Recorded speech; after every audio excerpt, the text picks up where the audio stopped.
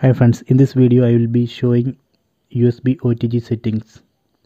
We need this type of OTG adapters.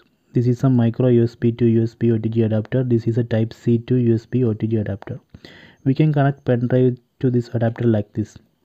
Here I have connected this pen drive to mobile phone using this OTG adapter. After that, open settings. Tap on this settings app icon. Then go down, select additional settings. Here we can see OTG connection. We need to enable this option.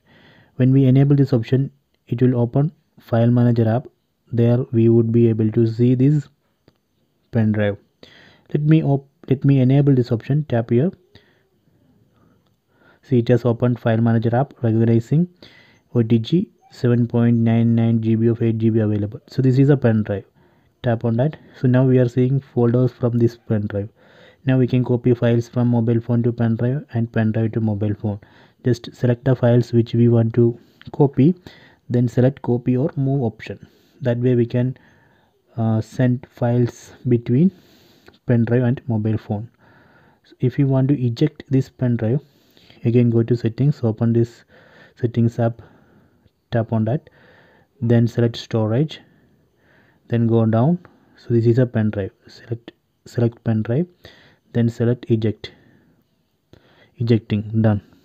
Now we can safely remove this pen drive. So please try it.